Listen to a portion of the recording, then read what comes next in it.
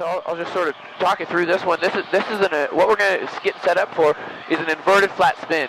It's absolutely the worst thing that could possibly happen to you in an airplane, especially in an air show, is if a maneuver translates into an inverted flat spin. And the reason is not because it's crazy and uncontrolled or anything like that.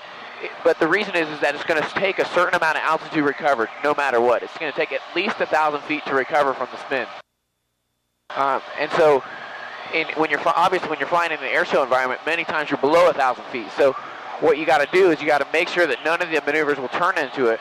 And that's one of the reasons why when you train for an air show, you always train high altitude.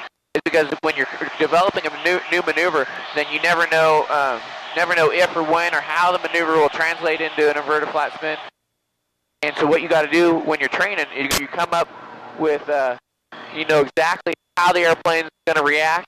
If it does get into the spin, what will cause it to transition into the spin.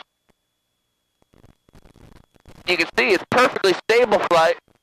And all you got to do to recover is power idle, full opposite rudder, stick to neutral. The airplane will pop right out of it. Then you got to really tighten up your body because you feel the G is coming out the bottom.